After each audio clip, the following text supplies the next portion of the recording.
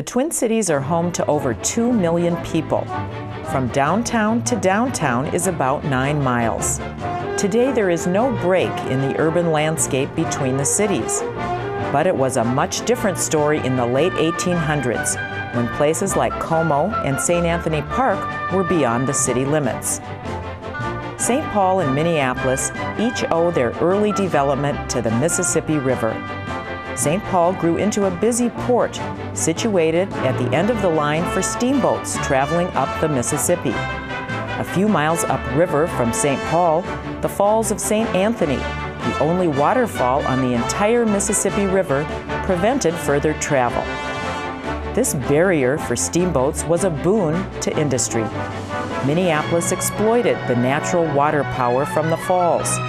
Sawmills cut hundreds of millions of feet of lumber each year, and flour mills crowded the riverbanks to grind the wheat that arrived by train from the vast western farmlands.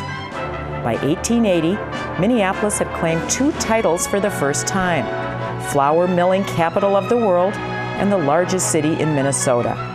Minneapolis had grown to a population of nearly 47,000, over 5,000 more than St. Paul. Both cities were growing rapidly, but St. Paul supporters suspected cheating by Minneapolis census takers and were not about to quietly accept second place.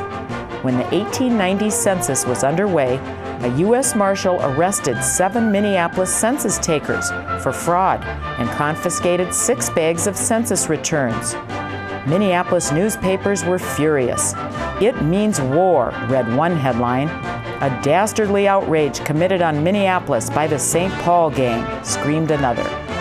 St. Paul papers had a different view.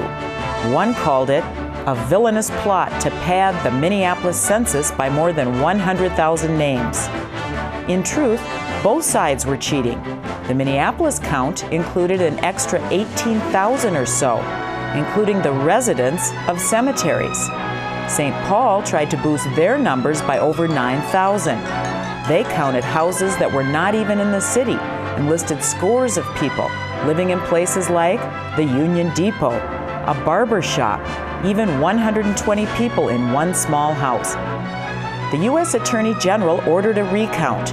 The final tally showed that Minneapolis was clearly the larger city, 164,000 people to St. Paul's 133,000. Today, Minneapolis remains the bigger city, but St. Paul is just fine with that. They know that second biggest doesn't always mean second best.